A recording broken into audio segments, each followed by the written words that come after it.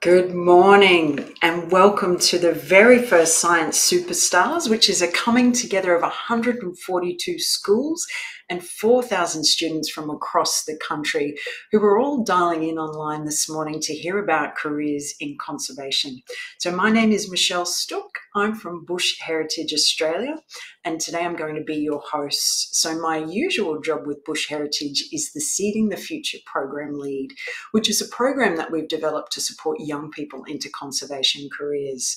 I'm absolutely thrilled to be part of this first ever online event, and I'm joining you today on Yagara and Turrbal country here on the Brisbane River.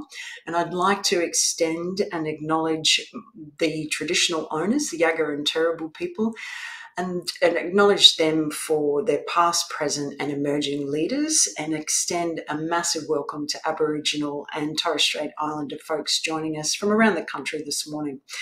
So why are we here and who are Bush Heritage? So I bet at this stage of your school career, if you had $1 for every time somebody had asked you, what are you going to do when you leave school? You'd probably be quite wealthy by now.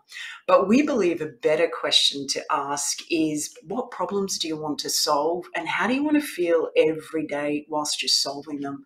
So many of you may have heard the term green jobs.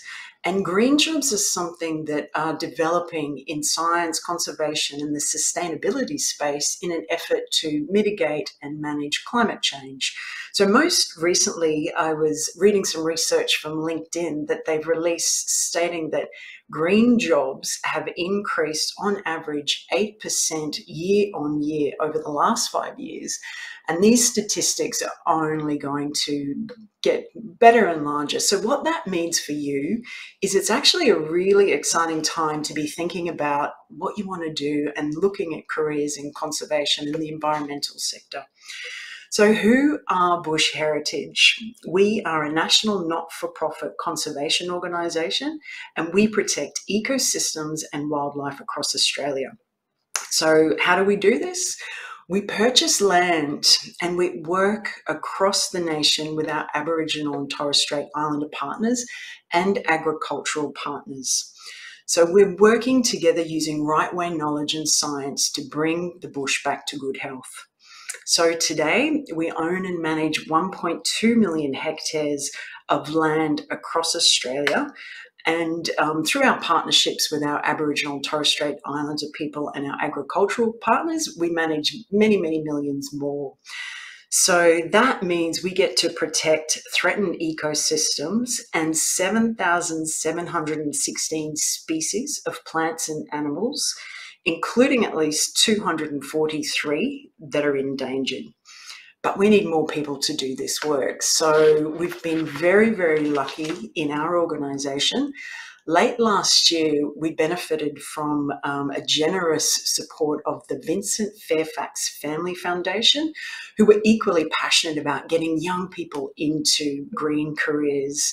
And they've helped us set up this Seeding the Future program. What we offer are paid internships, paid traineeships, student placement opportunities, and also opportunities for young PhD researchers to help us answer the knowledge gaps that we have in our organisation. So helping to solve those problems and answer questions. But today, we're going to meet 4 presenters who predominantly are ecologists and have developed careers in the environmental sector that way.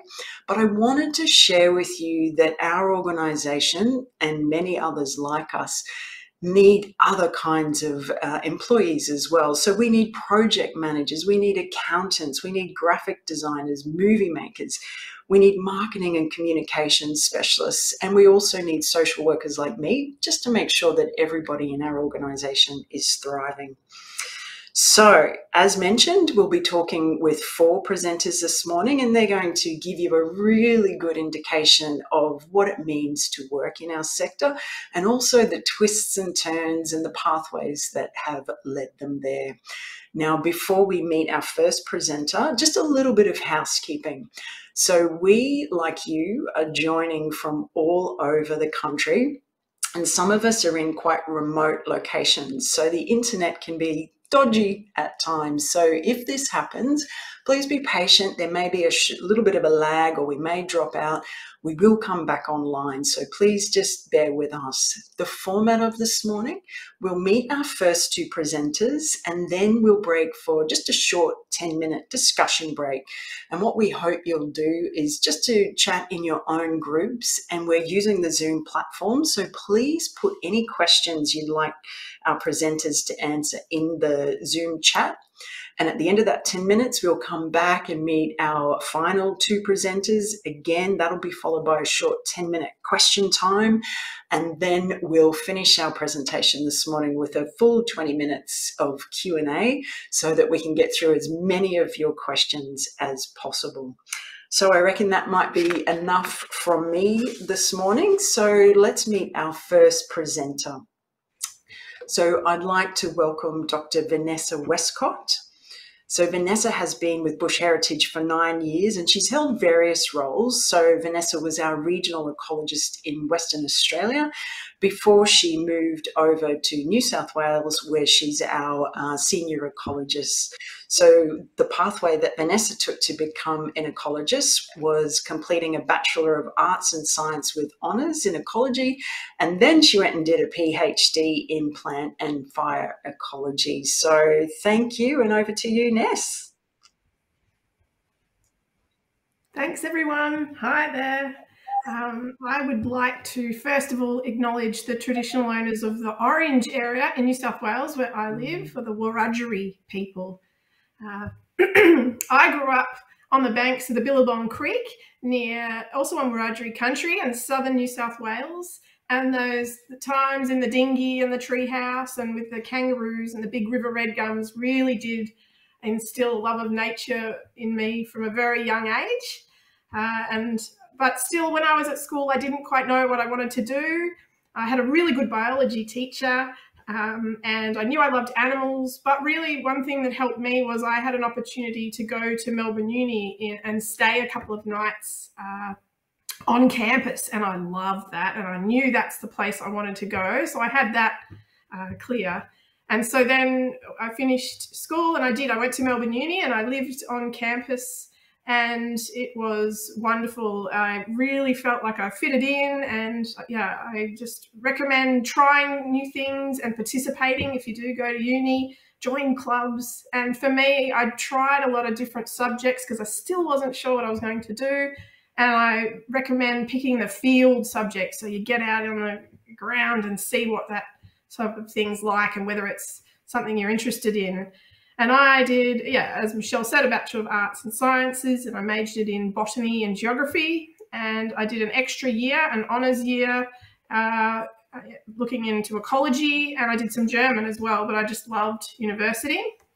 And when I finished that, I'd lined up through my honours work some volunteer work in New Zealand, and I got to look for giant carnivorous endangered snails and lots of other things, and it was really fantastic experience for me. And then I came back, I did a bit more travel, I came back and I started my PhD. And a PhD is a really great way to become a bit of a specialist or expert in one thing and really sink your teeth into it and ask those big questions and dig deep. And it's hard, it was long, and you don't have much money, like it took me 4 years to do.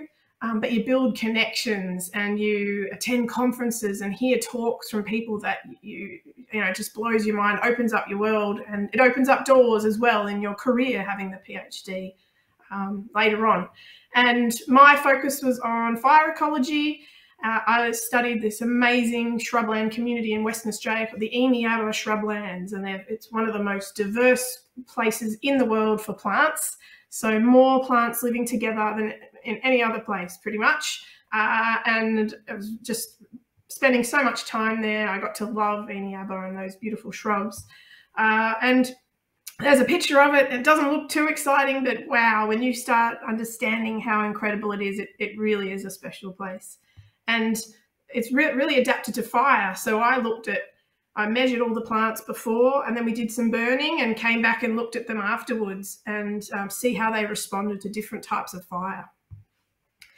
Along the way, excuse me, in my PhD, I did some little jobs. I tried different things. I drove a bunch of uni students around Fraser Island for a field subject, and I worked for a mining company in the Pilbara in Western Australia. I did little jobs, and one of the special things I did was some volunteer work in the Northern Territory. I was reading up about fire, and I read this paper about fire in the tropical savannas, and I thought, wow, I'd love to learn more. And I emailed the author and I said, I would love to come and work with you or learn from you. Would that be possible? And he wrote straight back and he said, no, I'm busy. Try me in a month.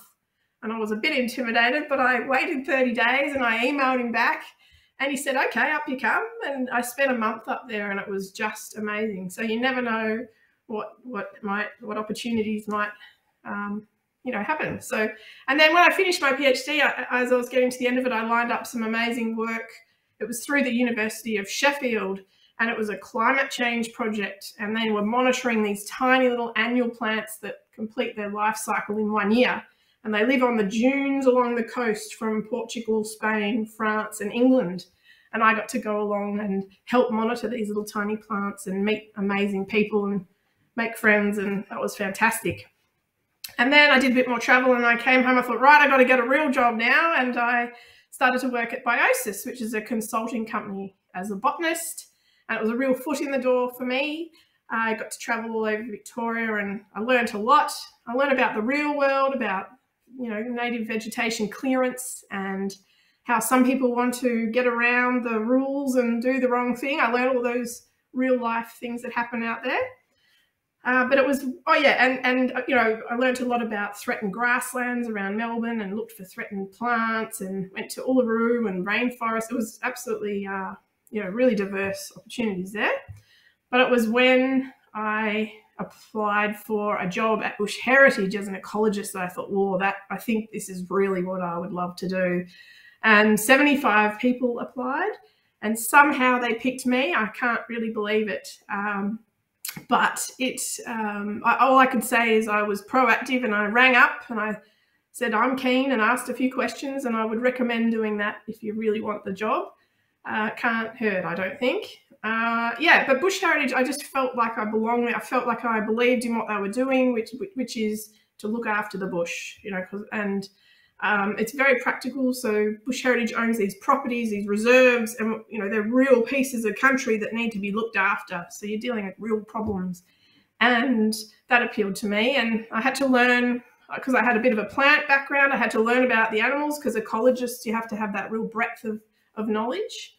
And yeah, I started in Western Australia and now I'm based in New South Wales. But I'd say, as an ecologist, one of your main jobs is to monitor the bush, make sure it's going okay, encourage researchers to come and help you. But there's such a variety of other things you do. Like I did a moth survey and I didn't know anything much about moths, and it blew my mind. They are amazing, amazing little things, or big things. And I learned, all sorts of other things. That little photo down the bottom is of a planigale, a tiny little Australian native mammal that we trapped.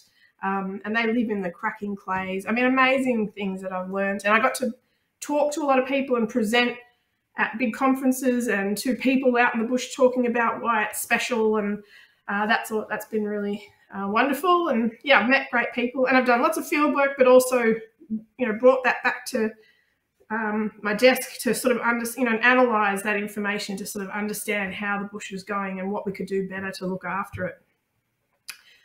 One thing I did want to talk about was the Birriliburu Indigenous Protected Area. So when I was in Western Australia for 5 years, I worked with Maru. They're the traditional owners of Birriliburu, which is a 6.6 million hectare bit of bush, or bit of country, big bit of country out in the desert in Western Australia. And they have a ranger program where they're out on country looking after their country. And I was able to, Bush Heritage has a partnership with them. So we support that ranger program and work together. And so I was able to go out with them onto their country and learn from them and support what they were doing. And it was just absolutely incredible for me and life-changing. It changed how, I think what ecology means. And yeah, it was just really, really powerful. And this is a picture of me driving along and I've got 5 or 6 ranger ladies in the car with me, and we've got the Slim Dusty going, and we're eating snacks, and then someone will say, "Stop the car, Ness," and it'll be some animal tracks they've seen that they want to go look at, or bush tucker that they've found, and it was just absolutely incredible to work with them. And this is Rita. She's an elder, and she was born on country, really, really connected, really strong cultural knowledge and understanding of the country and of her country, and really passionate. And we just clicked, and we were able to have a giggle, and she loved plants too. And it was just so powerful to work with her. And one thing we did particularly was work on bush tucker. So all the rangers helped to collate all their bush tucker knowledge, and we recorded them talking in language and pressed specimens. And that's me eating my first wonky witchetty grub, which was totally delicious. This is my favourite bush tucker on Eurardy country. This is the Yilka lily, and they're little crystally bits of sugar that an insect has left on the branches of the mulga tree, and you get your mouth on it and just sort of crunch them off, and it is sweet and absolutely delicious. The other thing that stuck out was Eurardy is important country for bilbies. So bilbies are quite threatened, and where they're left in the wild is largely, that map shows you down the bottom, where that the red area is all land. That's where bilbies are left, and the red area is land that is either owned and managed. It's owned and managed by Aboriginal people, so they're very important to looking after the bilby. But what I learned was they're also super knowledgeable about the bilby. So there's a picture there of a scat, of a baby scat and a mum scat. So we know there's breeding on country. They just have so knowledgeable about where to find them and what their burrows look like. And when you find fresh sign of bilby with the rangers, you just throw your hands in the air, because it feels wonderful to know that they're still there and that the ranger work is actually helping to look after them. Very, very important. And so, yeah, that taught me a lot about right-way science and the right-way science approach, which Bush Heritage supports and actively tries to undertake across the country. And it's about acknowledging their knowledge and respecting it and listening and learning. And this is a picture of Rita's back, because I spent so much time walking through the bush. She walks quite fast, and she'd point things out to me, and I'd try to learn along the way. And but it's about, just working together and finding projects to work on where everybody's really keen and passionate, and the benefits are obvious for looking after country, for conservation, but also for people. And I'm actually going to this is so important to me, I'm going to take 6 months off and work from Bush Heritage and work for the federal government in this sort of Indigenous engagement in conservation space, because I think it's really important. So a couple of last slides.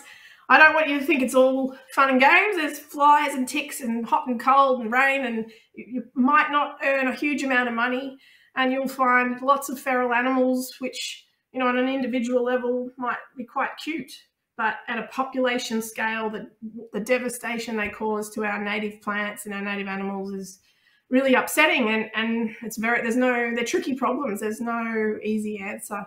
Same with weeds, like that's a picture of buffel grass, which is just horrible stuff. And sometimes the other thing I'd say is you go for a road trip with your family and you can't take the goggles off. So you sort of learn to see the bush and read the bush, and you see the erosion or the weeds and you sometimes wish you could just enjoy your road trip, but you learn to read the bush differently as an ecologist.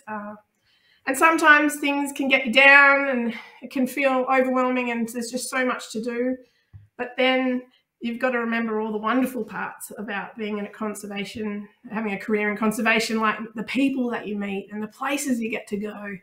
And, sometimes it's just the little things when you stop, like burrowing bees or trapdoor spiders or kangaroo faces, or even the little tiny seedlings that come up after a fire that have been waiting for that fire to emerge. And there's just, as I said before, there's such a big variety of things to do. It's meaningful and rewarding work. You're part of a movement. You're part of a group of people around the world trying to look out for the bush. And you just so many opportunities to learn and grow. And I just wanted to finish, you can make a difference in a career in conservation. You can. And sometimes you will see it. So that's a picture of the property where I grew up, on the banks of the Billabong Creek, and underneath There's all these native grasses that have come up underneath the gum trees that we let grow. We helped them establish. They were tiny little seedlings. They grew up, and then the native grass came back. So that's an impact or a difference you can see on the ground, and we see those on our reserves. But sometimes you won't see the difference that you've made. Like you might talk to a farmer who goes back to their farm and changes the way they do some land management that has a good outcome for the bush. Or you might inspire a young person to have a career in conservation, and who knows what amazing things they might do in their career. So you can make a difference, and I think that's really important to remember. And I'll just leave with this slide, which is of a pebble dragon, if you can find it. Thank you. Got it. Saw it straight up, Ness. So thank you for that. I hope everyone else was able to find it on screen. And I think what you showed us all is we never get bored in our careers doing this sort of work. So yeah, it can be hard at times, but you'll never get bored. So thank you so very much. And please, if you've got any questions for Vanessa, start to get them in the chat now. We're monitoring the chat. I can see that there's a few things starting to come through. Now we're just waiting for our next presenter, Verity. So she's not too far. As mentioned at the beginning of our presentation, you know, we're from all over the country. The internet might drop out and what have you. So we'll just give Verity another moment or so. But while we're just getting her on line, I'll just tell you a little bit about her. So Verity was one of our very first Seeding the Future interns. So she started doing her internship late last year with us. So I got the opportunity to meet her when I was over in Western Australia, and she just lights up when she's talking about the work that she does. So it was a wonderful opportunity to meet her. And after she finished her internship, she then got the opportunity to, while one of our other staff members was going on some parental leave, she took on the acting role as regional ecologist. So Verity is in the very early stages of her science career. And her pathway, she completed a Bachelor of Science majoring in biology and psychology at the Australian National University down in Canberra. And she's also most recently completed her honours in conservation at the University of Western Australia. So Verity, over to you. Thank you. Hello, everyone. Thank you for the intro. So yes, as Michelle said, I'm still very early stages, but I wanted to start before I started talking about myself by acknowledging the traditional owners on the land in which I'm presenting, so the Whadjuk Noongar people of the Noongar Nation, and pay my respects to their elders past, present and emerging. So I, as Michelle said, have just started a role as the regional ecologist over here in Western Australia's Midwest. And my role focuses, as Ness was saying, a lot on monitoring and research to help better manage our reserves and improve the health of the country. And it means that I get to spend a bunch of my time out on the reserve, seeing the beautiful landscapes and getting to see and understand and interact with the plants and animals. And then the other part of my time banging my head against the wall trying to understand the data, because I'm still quite new to this and it is a massive learning experience, but it is a massive pleasure as well. But I am very new, and my journey up until this point has been a bit of a rambling one, and maybe it might resonate with some of you guys. You can take either some solace or some tips, however you see fit. So the early days, a lot like Ness, I love being outside. My parents would take my siblings and I camping, and I grew up in Canberra on Ngunnawal country. And my siblings and I, we would go out to the nature reserves and build cubbies and, you know, throw rocks at each other and whatever kid stuff we did. And it was fantastic. And it sort of, as with Ness, instilled a love of nature for me. And then, you know, I went to school, not that interesting to you guys, but as I was leaving college, it was time to start making decisions about the next steps. And for me, I was good at learning. I enjoyed it, and I didn't know what else I was going to do. So uni felt like the next step. During college, I'd really enjoyed psychology, but I'd also done surprisingly well at biology. So not being able to decide between them, I applied to do both at the ANU, and gratefully I was accepted. But at the end of year 12, I was burnt out and I just wanted to turn my brain off and go traveling. So I took a gap year. And then when I came back, I packed my bag and went to my first ever biology lecture at ANU. And it was there that I first heard the term ecology. We were being given this presentation and the presenter was telling us that there was this field of biology where you could go outside and like really get into the dirt and understand the interactions between all the different organisms there and how they all fit together. And I was like, this is like a real life David Attenborough documentary. I was so hooked so quickly. And as my university career went on, my interest in psychology sort of dwindled, but ecology was this dark horse that was charging forward. It wasn't just that the content was super interesting, and it was, but I also loved the adventure of it. Ecology took me to so many places that I wouldn't have been able to go without it. I got a chance to visit the Great Barrier Reef and I saw sea turtles laying their eggs, and I got to go to the Malaysian jungles and had monkeys wake me up. I dug big holes and made mud balls and drank wine and set fire to a bunch of sticks in a wind tunnel, and it was all in the name of science. And as I continued on this journey throughout uni, I was sort of just choosing the classes that seemed interesting or exciting or fun. And as I did that, I sort of realized that this was the path that I wanted to be on. I realized that this beautiful natural world has given me so much joy and peace, and it's so under threat. I started to feel this really deep need to protect it. And so I started taking more courses in conservation. I sort of realized that this was a bit of a trajectory. And so I started taking a bit more of a directed approach to my studies, and I started thinking about what sort of roles afterwards that I might be able to do, which would combine this love of being outside and this need to protect what I cared for. And uni finished, and I'd like to say that this new direction that I'd found sent me straight down this trajectory of selfless environmentalism, but it didn't. I was really tired, I was burnt out, and so all I wanted to do was turn my brain off and go traveling. But at that point in time, COVID hit. So after moping around for, a couple of months, I was like, okay, well, I need to start thinking about something else. And a friend of a friend let me know that the Department of Environment in Canberra was hiring. And this was actually an unexpected blessing. The work was as an environmental assessor, so it was office-based, so not my dream position, but it was in the field of environment. And it taught me so much. I think the value of working cannot be underestimated. You learn how to function in the world. You learn how to operate. You learn how to behave, in a professional environment. You learn how to behave in meetings. You learn how to write emails to people you don't know. You learn how to do things in the daytime and not finish everything at 3 a.m., which was previously how I operated. And these are all like really, really useful life skills. And it was also during this time that I first had interactions with ecologists.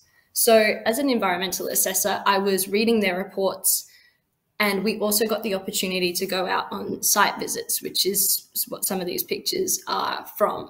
And I was just so impressed by their breadth of knowledge, how connected they were to the environment. They would show us these patches of land and be able to name all the species by their scientific name, and they could tell us exactly how these frogs used this patch of swamp.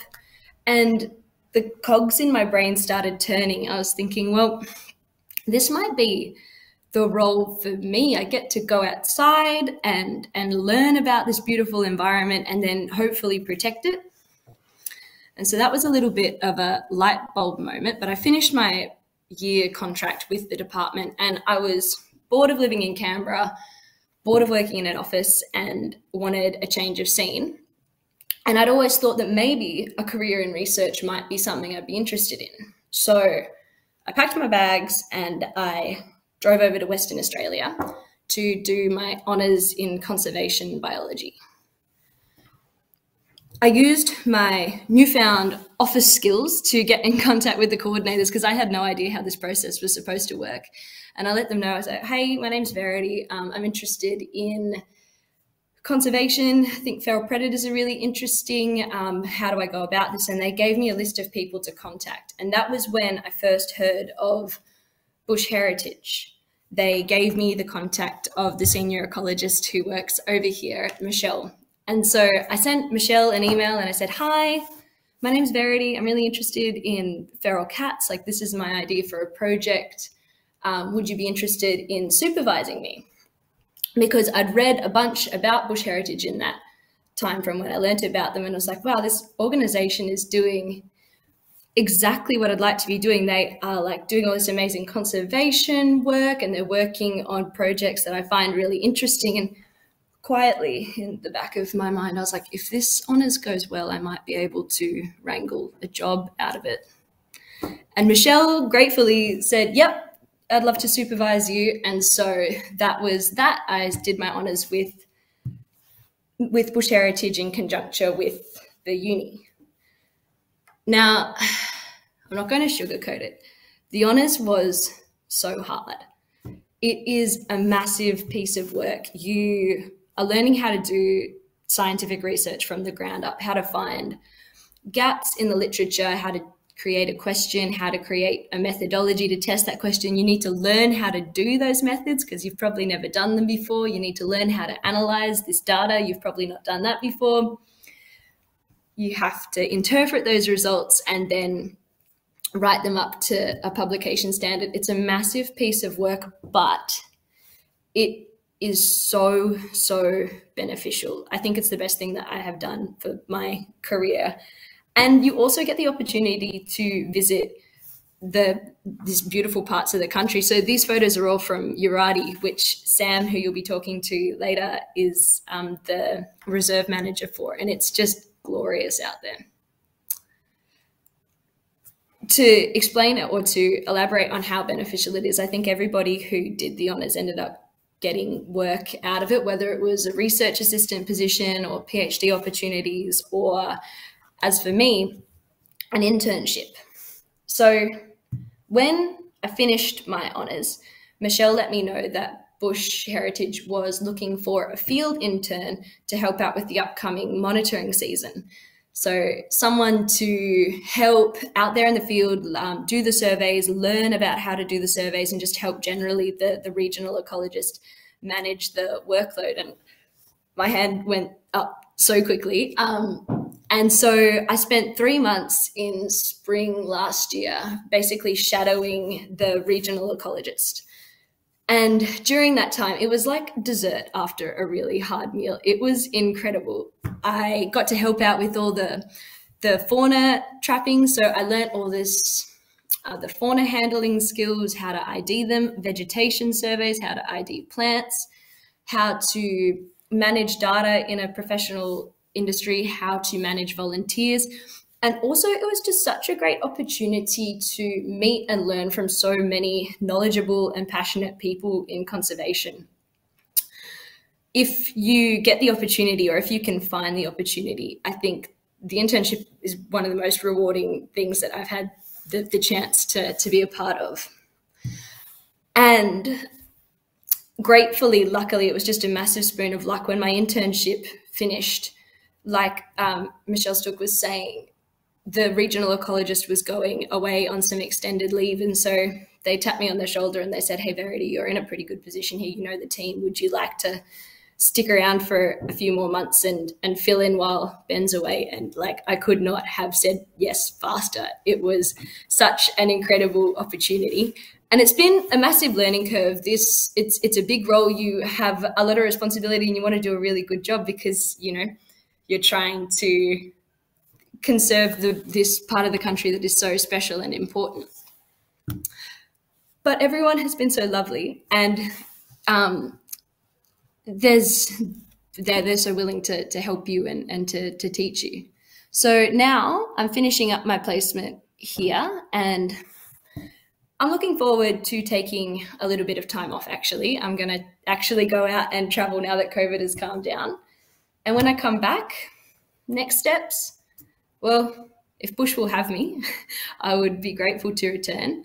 But otherwise, I think looking towards consulting, as Ness was saying in her talk, to get some experience, more experience in the field, learn from other ecologists how they go about managing their reserves, how they go about research.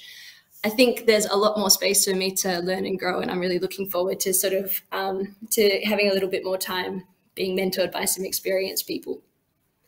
So, is that the end of time? It sure is. Beautiful. Thank No you worries. so much, Verity. That was amazing. So where are we going to now, everyone? We've got a short 5-minute break. And what we're going to ask you to do is, if you've got any questions that you'd like Vanessa or Verity to answer, please start putting them in the chat. So after our 5-minute break, we'll come back and we'll get to meet our next 2 speakers. So thank you. We'll see you back here very, very shortly.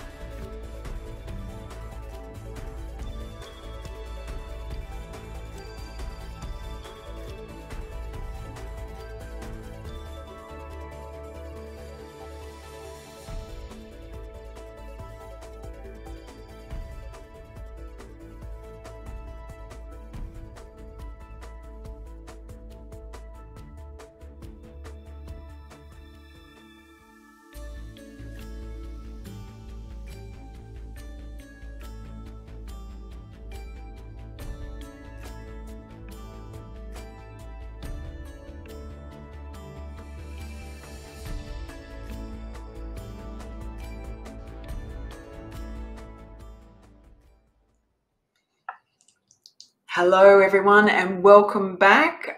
Thank you for those questions. Please keep them coming through. I hope there's plenty of things you want to ask Vanessa and Verity.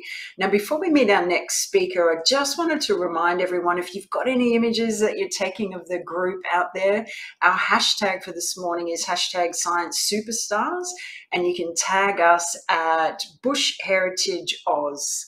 So now let's meet our next presenter. But before we do, I just want to talk about collaboration. So it's absolutely key to a career in conservation. We collaborate with everybody, be it government, universities, schools, other not-for-profit organisation. But very, very key to our work is corporate partners. So our next presenter, Dan Lim, is from our landscape corporate partner, Arup. And so the work that they do as part of their community engagement program is to provide their services in a pro bono capacity, which means they don't charge us. So some of the major works that Arup have been undertaking with Bush Heritage over the last few months is some major erosion and water control projects on our Hamlin Reserve in Western Australia, as well as our Nari Reserve in Northwest Australia. So we couldn't do all that we achieve without the support of our corporate partners. So let's meet Dan. I just want to tell you about Dan's journey. So he started his career. He's now the senior environmental consultant, and he studied a Bachelor of Applied Science, Environmental Management, and has a Master's in Science and Geography. So let's meet Dan. Thank you. Great, thanks very much. Cool, so hi everyone, I'm Dan. I'm a senior environmental consultant at Arup. So firstly, I'd like to acknowledge the traditional owners of the land from which I present today, so on Melbourne. That's the Wurundjeri people of the Kulin Nation, and I pay my respects to elders past and present. And I also acknowledge and respect the Wurundjeri peoples as knowledge holders of this country, understanding the history, culture, ecology, and stories of the region, and I recognise their invaluable contributions to environmental knowledge and protection. Great, so a little bit about me. I grew up in Auckland, New Zealand, where I went to high school, and following that I spent a year in Sweden. I went back to high school, but I lived with a family over there, so it was great experiencing a different culture. I then went to the University of Otago, which is in the South Island of New Zealand, in a town called Dunedin, and I studied my Bachelor of Applied Science and Master of Science there, which I'll talk about later. I then took a break. I'd had a little bit of enough to do with studying things, and I went to Japan and I taught English for a couple of years, which was awesome. It was a great opportunity to get paid to live and work in another country and learn another language, so that was great.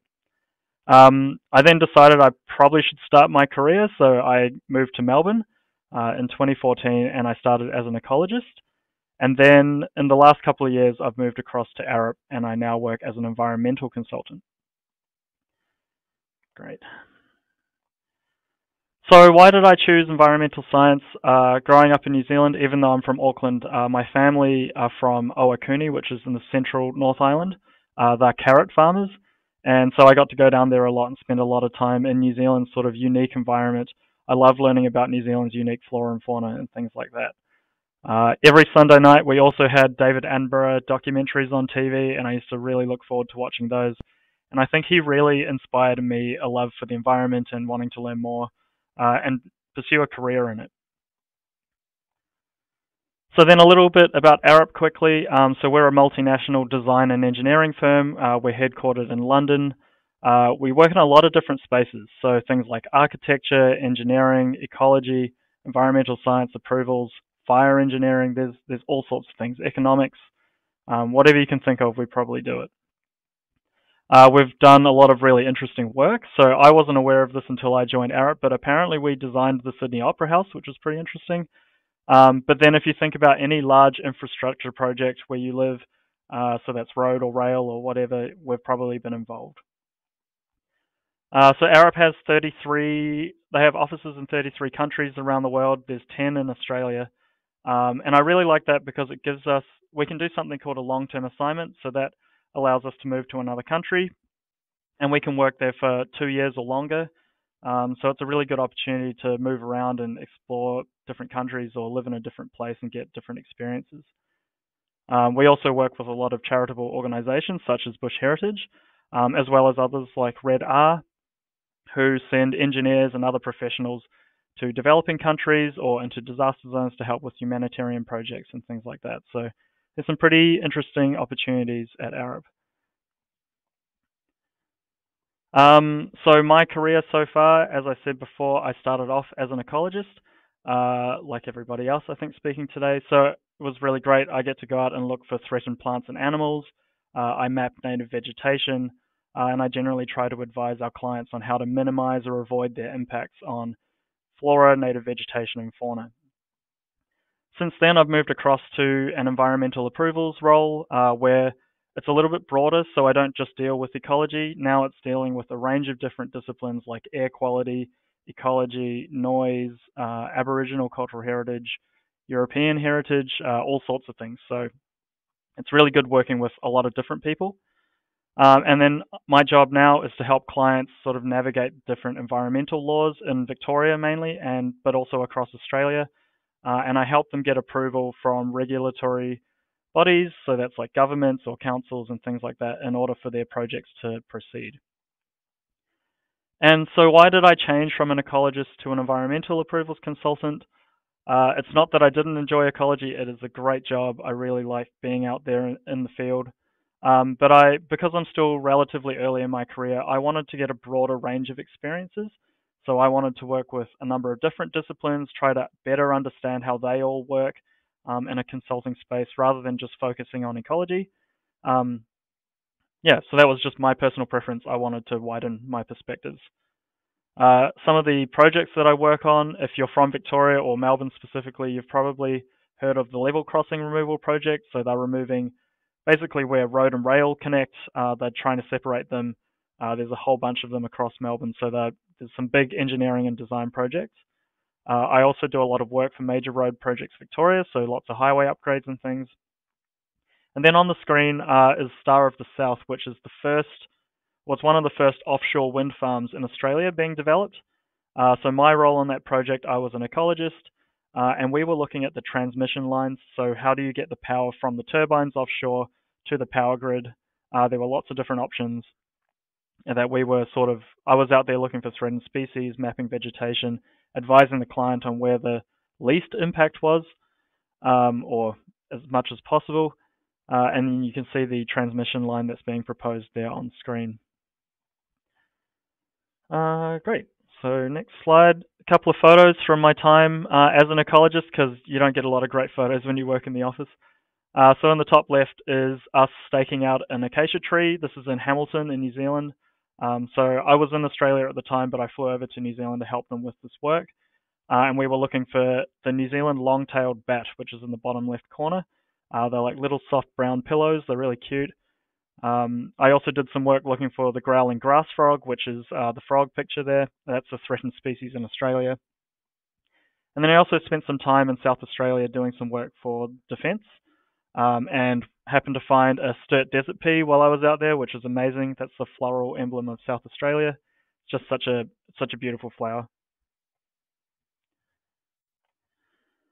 And great, how did I get here? So at high school, we were allowed to choose our subjects from year 10 onwards, and I generally focused on geography, biology, English, chemistry. I really enjoyed geography, biology, and English. Chemistry, not so much. I wasn't great at maths. Maths can be helpful, but it doesn't mean you have to be good at it in order to have a role in science and environmental consulting, so that's a good one for those non-math nerds out there. I then went to the University of Otago, where I did my Bachelor of Applied Science, and that was a mix of physical geography and science and business as well. So the geography degree gave me a really good grounding in physical sciences like geomorphology, so that's like landforms and things, ecology, soil science, coastal processes, and things like that. And then for my master's, I did some research, so I was looking at an invasive beach grass in Stewart Island at the bottom of New Zealand. So this picture here is Mason Bay on Stewart Island. I mostly did the Masters because I really wanted to spend some time down there. It's so beautiful. But the interesting thing we found was we originally thought that the seeds from this invasive grass would last maybe 5 years in the sand. before they'd die or become unviable or inviable. But we found out that they could survive for over 21 years, which has some pretty big implications for conservation. So yeah, that was really valuable. I got to learn how to run a research project. I learned how to write, I presented, I went to conferences. It was a really good experience. So I guess finally, some of the things that I've learned along the way, I think it's important to say yes. I mean, obviously you don't say yes to everything. You got to think about your mental well-being, but say yes to as many opportunities as you can or as possible. I think it leads to some really great opportunities. So for me, I said yes to going to Sweden for a year. I got to I lived in Japan and taught English for a couple of years. So that really broadened my perspective. I learned other languages. I learned how other cultures operate, which is different to what we're used to in Australia and New Zealand. It really helps actually in your work environment when you've got these other perspectives. In a work perspective, saying yes is also really important, particularly if you're a graduate. It gives you the opportunity to work on lots of different things to really broaden your horizons, broaden your experience. For me, as a example, when I started as a graduate, I wanted to be a zoologist, and there weren't actually that many opportunities in the zoology space, but there were opportunities in botany. So I just said yes, and to be honest, I think that actually accelerated my career. And it turns out I really love looking for orchids and threatened flora. It's really fun. They also don't move, so they're a lot easier to find. So yeah, saying yes whenever possible is great. I think networking doesn't have to be scary. I know that you'll probably hear a lot that networking is super important, and it is. But it doesn't have to be scary. So I don't like the idea of going up to random people and talking to them. But when I talk to my mentees, so I'm a mentor, when I talk to my mentees, I advise them to look up people on LinkedIn who have job titles that they think they'd like to do. And then I get them to catch up for a coffee, but don't ask them about can I get a job or how do I work in your company? It's more, what is your day-to-day role? What are the challenges that you have in your role? What do you like about the job that you do?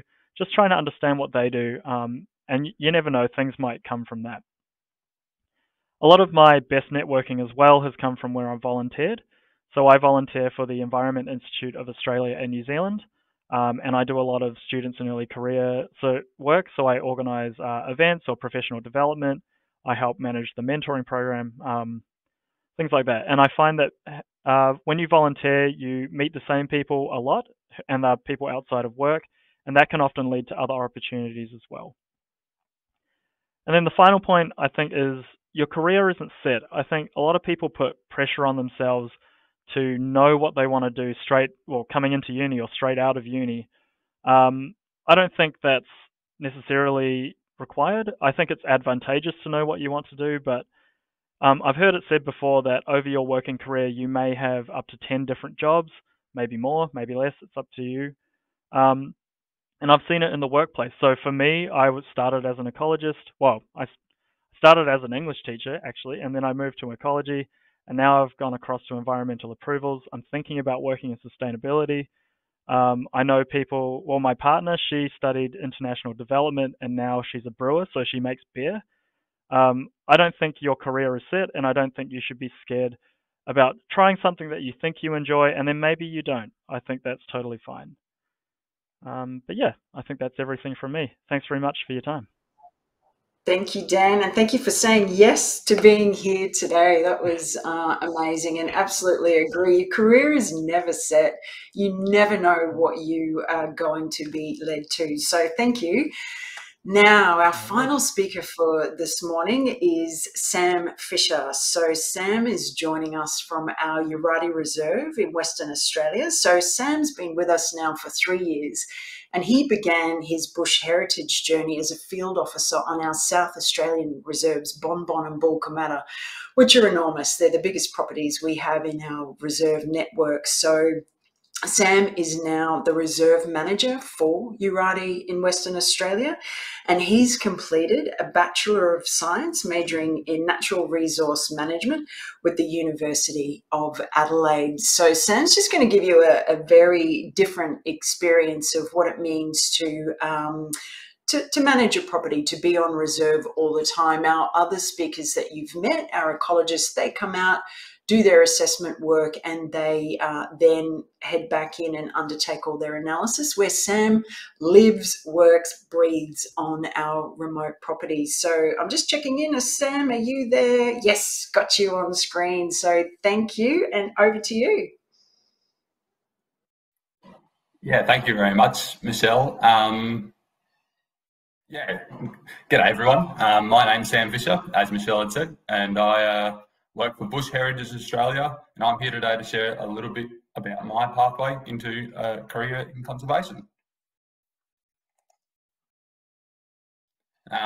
Firstly, I'd like to acknowledge the traditional owners of the places in which we live and work, and pay my respects to elders past, present and emerging. As Michelle had said, I'm calling in from Eurardy Reserve, which is on Nunda country in the Midwest region of Western Australia. So I work pretty closely with Verity, who you've just heard from. Eurardy is 150 kilometres from the nearest major town, which is Geraldton, and it's where I live and work in my current role as reserve manager.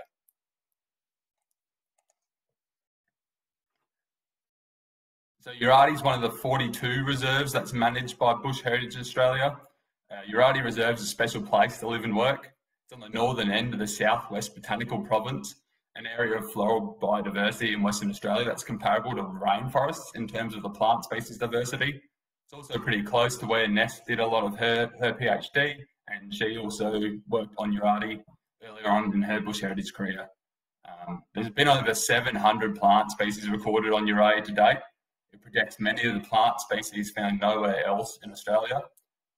These include 25 species of orchids, verticordias like the red and pink flowers you can see at the top of the screen here. And come spring, there's fields of annual wildflowers underneath young woodlands. You can see here in this slide some of the plants and animals that call Eurardy home, including my favourite up in the top right there, the thorny devil, which was caught on a fauna survey I believe Verity was involved in. I think she had a photo of the same thorny devil.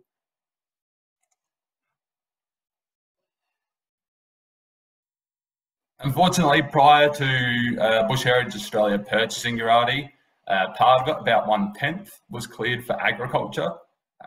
After natural regeneration failed to occur, we have partnered with Carbon Positive Australia to undertake an ambitious revegetation project, which aims to plant over 1 million trees across parts of the reserve that have been cleared.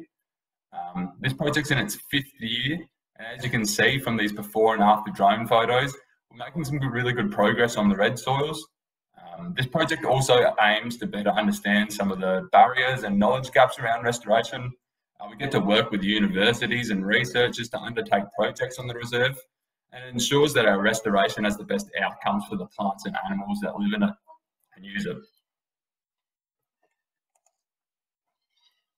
So it's a little bit about the reserve that I manage, Eurardy. You guys might be wondering, what on earth does a reserve manager do, aside from taking photos of plants and looking for reptiles?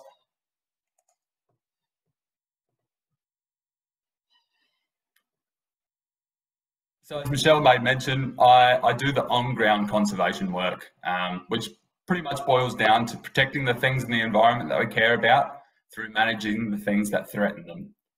So some of the things that threaten the environment on Eurardy include feral cats, foxes, rabbits, weeds and wildfires. I use a variety of methods like spraying for weeds, creating fire breaks to minimise wildfires, and trapping for cats and foxes on the reserve. I also work with our team of ecologists like Verity and Ness to monitor on reserve to see if the management actions I undertake are actually having an impact. On Eurardy, we do things like fauna trapping surveys, use remote cameras, look at tracks in the sand and many other methods to understand how our flora and fauna responds to management. That's not all. I work with many other groups, including our volunteers, traditional owners, the community, national parks and researchers, to undertake projects here on the reserve, have people out spending time on country, and help people understand that the work, that goes on out here.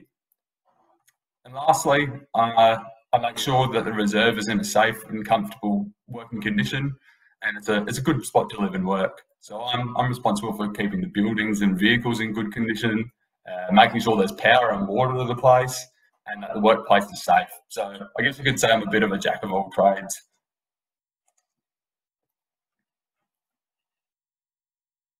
So how on earth did I end up here? It seems to be a bit of a recurring theme in these talks, but I grew up in regional South Australia and loved being out in the bush. My grandparents had a farm in the Flinders Ranges. I loved being out there, but I didn't necessarily like working with sheep. I found that I much preferred being down the river red gum line banks, building cubby houses, as Verity liked to do as well, and looking for old bottles in the ruins. I loved science as a kid, but I wanted to be a paleontologist or an archaeologist. I liked movies like Indiana Jones and Jurassic Park, and I wanted to do something like that, but I didn't think there was a career in Australia that I could do something like that. I thought a job in the bush sort of meant working on the farm or being a ranger for national parks. I didn't realise there were so many avenues or in careers for conservation. So I went to high school and I graduated with pretty good grades. Studied English, history, biology and chemistry. I loved school and I wanted to continue studying, so I picked a Bachelor of Science, majoring in ecochemistry as my degree. I also went to a boarding college, which was a great opportunity to make plenty of good friends in Adelaide. I'd never lived in the city before, so it was a big change for me.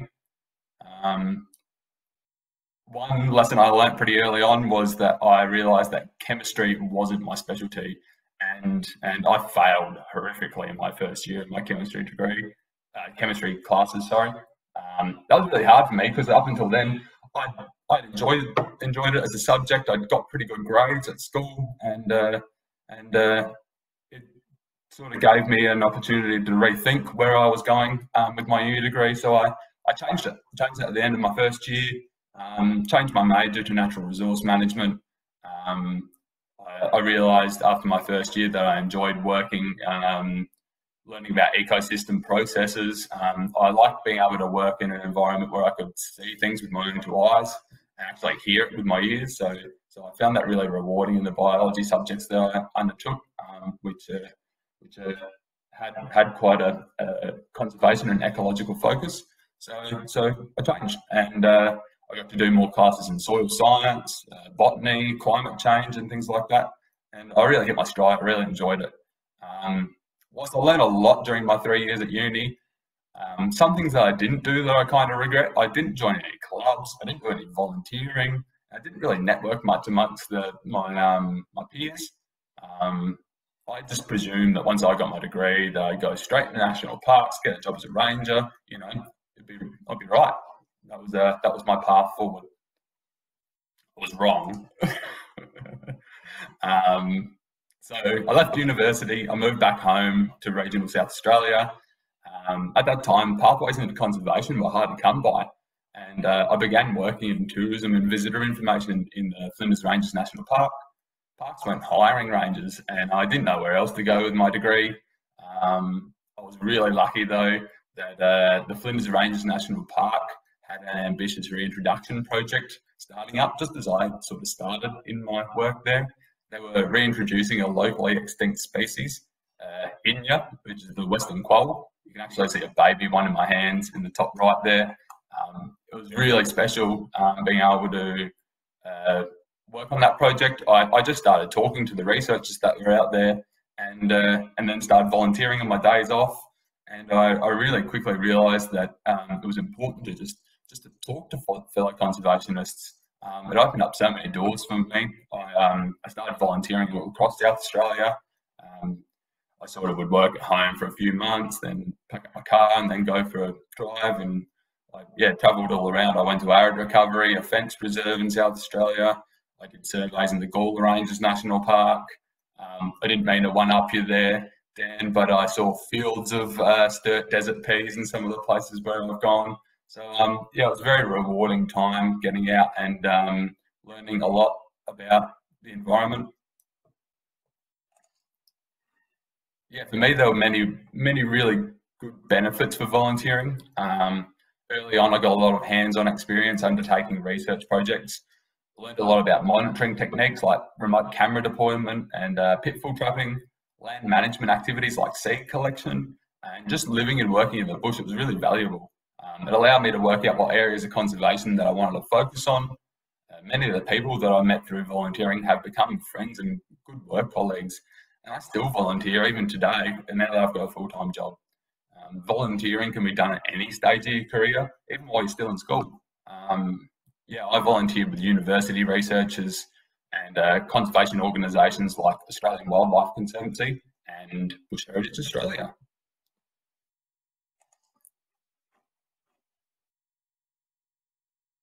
So I, like Verity, have also done an internship. I've actually done 3. So the internships that I did were with Arup Recovery in South Australia, Conservation Ecology Centre, which is in near Apollo Bay in Victoria, western Melbourne, and Australian Wildlife Conservancy, who operate all across the country, but I did my internship with them at Mornington in the Kimberley. And these photos here are all from my internship in the Kimberley with Australian Wildlife Conservancy. Internships were really good for me to understand how conservation organisations worked, how they're monitoring, the reporting and the sharing of information is just as important as doing the actual on-ground work, and how to work well as a team. And especially in remote places, this internship at Mornington in the Kimberley was 8 hours from the nearest town. So you had to really learn to work well with your peers. And these photos, yeah, as I said, are all from that internship. Finally, after a few years of a mix of volunteering, internships and casual work, which included consultancy, as many of our other presenters have already done, I landed a full-time job with Bush Heritage Australia on their South Australian reserves, as Michelle had made mention, which are Bonbon and Bulkamata. So Bush Heritage have been really good in supporting me in building my skills to become a manager of one of the reserves through training and through mentorship from some excellent conservationists. They've also been really supportive of my love of travel and seeing new country, which has meant that I've lived on 3 different reserves and worked across many more.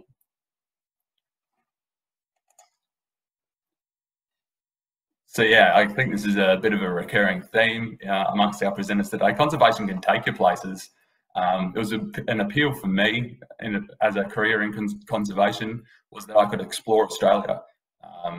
I've been fortunate enough to work across 3 different states so far in my career, and across environments ranging from like snowy alpine areas of the Victorian high country, tropical rainforest pockets in the Kimberley, arid rangelands in South Australia, and here now in a floral biodiversity hotspot at Eurardy. It's pretty special how lucky I am. It's not lost on me. It's amazing to be able to live and work in these sorts of places.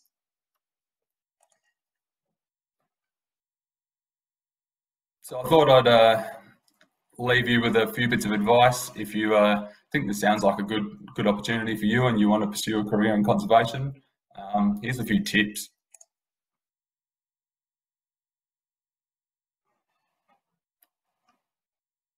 Whilst I understand most of you guys are studying science subjects, at least some of them, not all conservationists have science backgrounds. In fact, many great ones that I've worked with haven't even studied science. They were just curious about the natural environment. So listen to people from all backgrounds. Some farmers and traditional owners understand the land far better than you can ever learn in school or uni. In a similar vein, conservation is highly collaborative. Don't be afraid to be flexible in finding your dream job in conservation immediately. Some things you might find you don't like, that's okay. Volunteering can be a good way to find out where you want to go in conservation. It allows you to explore many avenues. So I really encourage you, if you can, to do a little bit. The conservation industry is really small and it's filled with passionate people. So talk to them. Many conservationists will want to share the work that they do. You never know what opportunities come up from just a chat. And lastly, follow your passion. If you love the environment, help protect it. If a job like mine, actually living and working out in the bush, isn't for you, it's fine. There are ways to support conservation. Thanks once again for allowing me the opportunity to speak with you all today. Take care. All the best. Thank you, Sam. That was awesome. And just for everybody's knowledge out there, the first minute or so, the sound was a little bit dodgy. So we'll clean that up in post-production. So when you get a copy of the recording, Sam's voice for those first little seconds will be fine. Now, we're running a smidge over time, so we're not going to worry about our second break because you've still got the ability to pop all your questions through. So there's some good ones coming through. So thank you, everyone, and I'll keep checking. But this first question is actually for you, Sam. So what kind of conditions do you live in on a reserve? Oh, thanks. Just a sec. I'm just getting my screen set up. You bear with me. There we go. That's a bit better. So I have lived in all sorts of conditions, depending on which reserve that I've been on. Here at the moment, as a reserve manager, I'm very lucky. I live in a 3-bedroom house. It's very comfortable. It can be hot in summer, and it's not too cold in winter. Part of the world, but I'm very, very well set up. But it depends on how adventurous you are. In some places, I've lived in a tent for weeks on end while I've been doing fauna surveys. Places I've traveled as a consultant, living in Airbnbs and hotel rooms. But as a reserve manager or being reserve based in a role like Bush Heritage has provided me, you generally get a comfortable house, reasonably good internet, it seems, and access to a lot of really good books.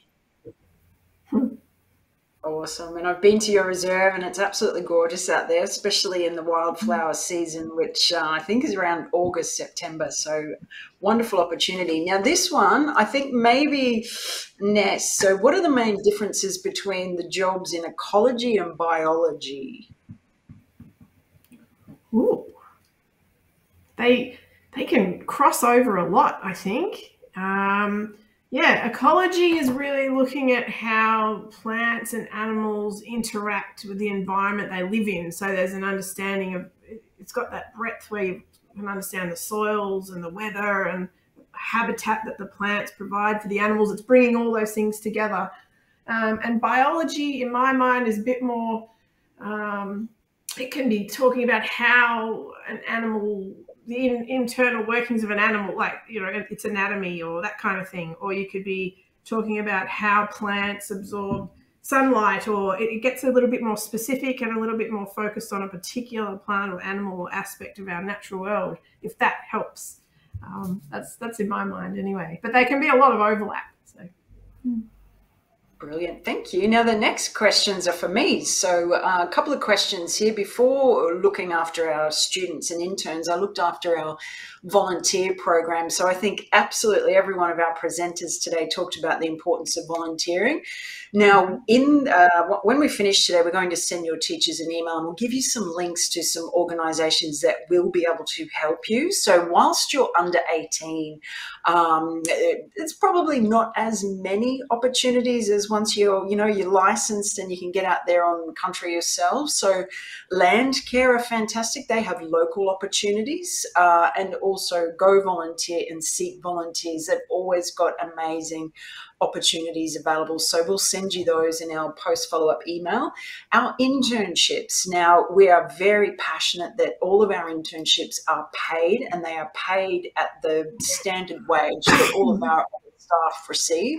So generally what we're pitching those internships toward are people that have already finished school and they may have just completed their studies, be that through university if they're looking to get into ecology, or we've just launched a reserve manager internship, and that can be for anyone that's undertaking even a Cert 4 in environmental studies, so through the TAFE network. So as you can see from the presentation by Sam, if you're a reserve manager, as he said, you've got to be jack of all trades. So a lot of our reserve managers have come through, they might have been tradies, they may have been in the army for a long time, they may have worked in a completely different field, but always had that passion for the environment. So generally it's people that have finished their studies. So I hope that answers your questions, but we'll have all that information in our follow-up email.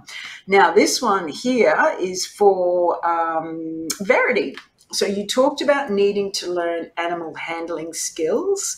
What type of skills? Those lizards look spiky. Do you wear gloves? The geckos seem to have delicate skin. So how do you avoid harming other reptiles?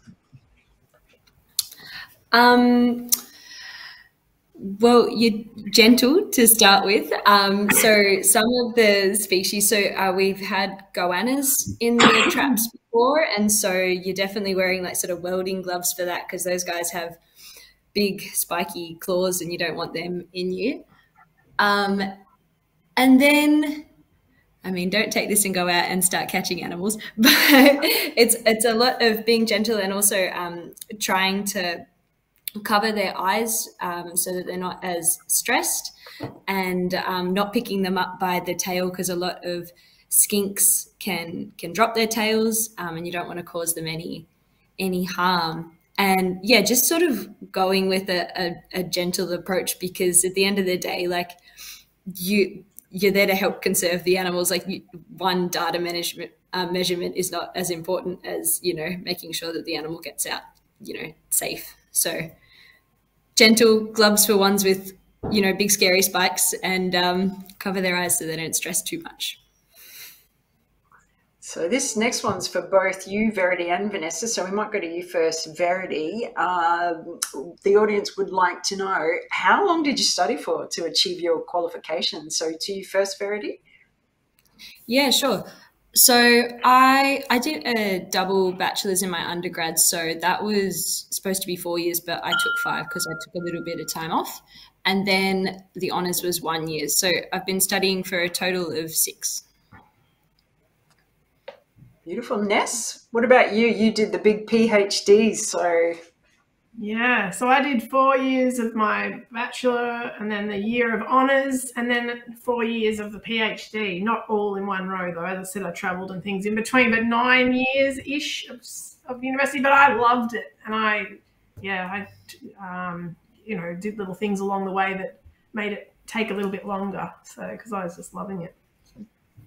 And then would you say, one of the questions here for you, Vanessa, is do you have to have a doctorate in order to be an ecologist?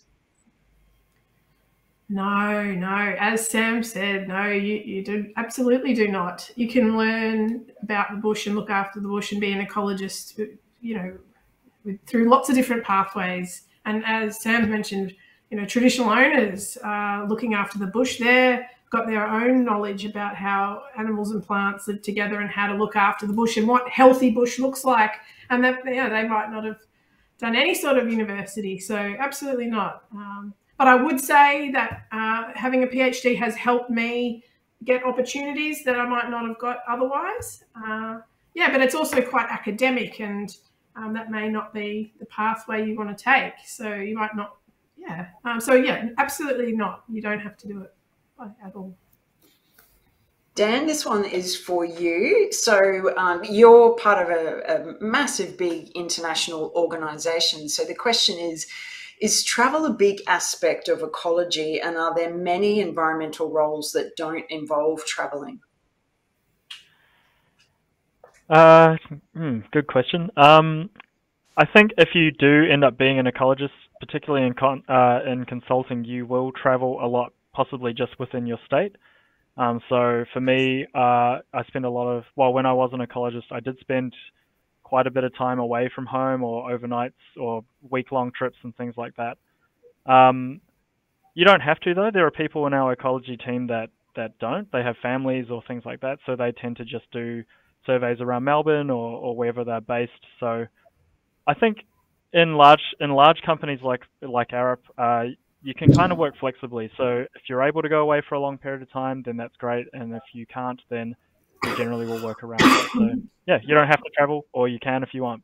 I think there's many options.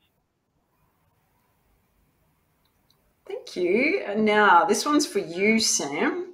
So before formally studying, were you interested in any specific group of species, birds, snakes, reptiles? What floated your boat? I think there was a photo in my presentation earlier on, and my first volunteering experience, my first like exposure to working with animals was catching southern hairy-nosed wombats on agricultural lands, little pockets left of mallee and agricultural lands in South Australia. So mammals really kicked off my career in conservation. I worked closely with the Western Quoll on the Western Quoll Reintroduction Project, and then interning at a place like Arup Recovery, that's a fenced reserve that has threatened species reintroduced back into it, was really good at getting some literal hands-on experience with those animals. I've since learned that being a good conservationist means that you're interested in everything. I live in a plant biodiversity hotspot now, so I'm very interested in plants. When I worked in the Kimberley, I did bird watching tours. So I've learned that everything's very interesting and very valuable. And if you approach a career in conservation with that mindset, you're never going to be bored. Everywhere you go, there's something new and exciting to look at.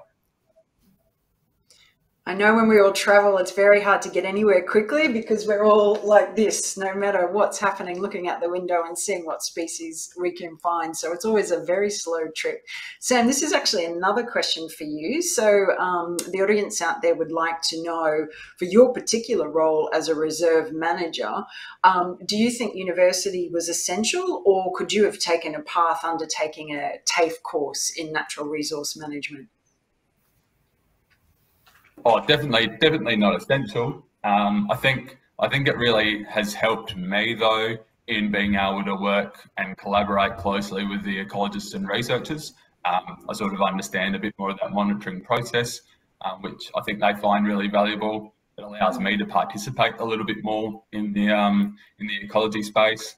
But as I think everyone sort of said, some of the best conservationists aren't necessarily university trained, and many reserve managers within our organisation are university trained.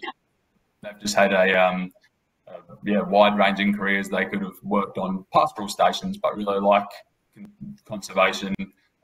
As you had said, Michelle, some have army careers. So there is no set path into being a reserve manager. You just got to be good at living in the bush.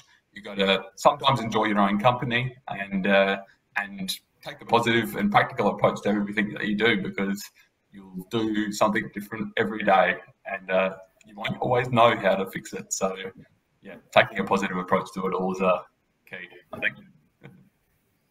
Thanks, Sam. And another couple of questions for me here. How long does an internship go for? So we offer either 3-month full-time internships or 6-month part-time internships. And as mentioned, they're fully paid. I know not all internships are paid, but it's something that we hang our hat on, and our interns, they're staff members, so they complete all the training that our staff complete. They have access to all the support systems that our staff do. And we also offer mentoring. So part of the Seeding Future program, we have 2 mentors, and they work with you week on week about absolutely anything and everything just to get you job ready. So we started the program in September last year. We've only put 8 interns through so far. And of all those 8 interns, absolutely every single one of them has got a full-time employment, be that with Bush Heritage or one of our sister organisations. Another question is around what sort of salary an ecologist can expect. It really depends if you're going into the corporate space, the government sector, or the not-for-profit sector, and it really depends on your level of experience. So entry point is pretty much the same across the board, but as you increase with your experience and the kind of work you're doing, that can change. But you can, I think there's something called Salary Survey online, and you can put what sort of career you want, and that'll give you an indication. I think Seek might offer that service, so that's probably going to give you a really good indication. Now, a question for everybody. I'll go around the room. So we'll start with you first, Dan. Let me go back here. Oh no, we've had that one. It was basically asking, What's the biggest difficulty? What's the hardest thing that you found working in this space? So Dan, sorry to put you on the spot there, biggest challenge you face in this career? Yeah. One thing that I do struggle with is that, I love the environment. I got into this industry to protect it. And when you're a consultant, you are limited by the legislation that's in place. And so sometimes it feels like I'm basically just rubber stamping destruction of native vegetation and things. So that's a challenge, but I think the best way to approach that is that, like Vanessa alluded to before, you don't ever reduce your standards based on what a developer wants or anything. You tell them exactly what's there, you tell them what's required, and then you also advocate for the environment. So how do you protect it? How can you reduce their impact as much as possible? I think, yeah. Thank you. And when we work in conservation, we remain flexible all the time, and that's happening right now because I've just looked at our clock and we've only got a couple more minutes left. But to finish up, I just want to know, what's been your greatest achievement? So Vanessa, you've been in this space for probably longer than the others. So what's your greatest achievement been? I think it was supporting or working with Madu and the Verity Indigenous Protected Area to develop their Bush Tucker book. It's about to be launched later this year. And I think bringing all that information together and learning about the incredible knowledge, there's hundreds of species that they know about, and bringing all that together has been really powerful and something they can pass on to the younger generation to keep all that knowledge alive. So, yeah. Awesome. Now we've got time for one more comment. Who would like to tell us their greatest achievement so far in their career? Any takers of the three other presenters? Come on, Sam, I'm looking at you. What's been your greatest achievement? Verity's got her hand up. Let her go. Oh, now I feel awkward. They didn't want me. Well, I was going to be super selfish and say that the honours was the greatest achievement because it is such a massive piece of work and it's done so much to benefit, like the career and all that. So I was going to say that was a pretty proud achievement there. Mm-hmm. Absolutely. And I think that's something that you've all said today, that, yeah, we get all these amazing experiences, meeting other people, getting out on country, but sometimes it's tough, and resilience, we all need that no matter who we are, what we're doing at what stage of life, just knowing that you fall down, you get back up again. So that's definitely, and there's always in this space somebody there to help you get back up. So I think we're just about at time. I want to thank you all for joining us today. It's been amazing. Now, as mentioned a little bit earlier, where we go to from here is after this presentation, your teachers are going to receive an email. Now, in that email is a survey. We're scientists, we like to measure everything. And what we want to do is just get your feedback on the structure of today. Was it beneficial? How we could change? Because this is actually something we want to do every single year to help as many young people as possible define where they want to go in their career. Now, that email will also have a lot of links on different information that we've talked about today. There's the volunteer information, where to find out more about a career in the environmental space or conservation. So that's coming through very, very shortly. I want to thank you all. So thank you for joining us today. Thank you to your teachers, your course coordinators, your caregivers. Please, from here, go and talk to those people. Go and ask what I need to do to start making these steps into a career in conservation, what I need to study. So they're there to help you and guide you through where you need to go. A massive thank you to our presenters. So Vanessa, Verity, Dan and Sam, we know how busy you are, but we also know how passionate you are about helping young people to define how they want to spend their career. Now, just to finish off, one career that we haven't spoken about within our sector is event management. So today, this entire concept was put together by our amazing Megan Pritchard, who is our events manager. So thank you, Megan. And I know you are just as passionate as the rest of us to help young people and understand that this is just the first step. Our careers last a really long time. So we want you to have fun, and we hope we see you in the future working with Bush Heritage. Thank you, everyone.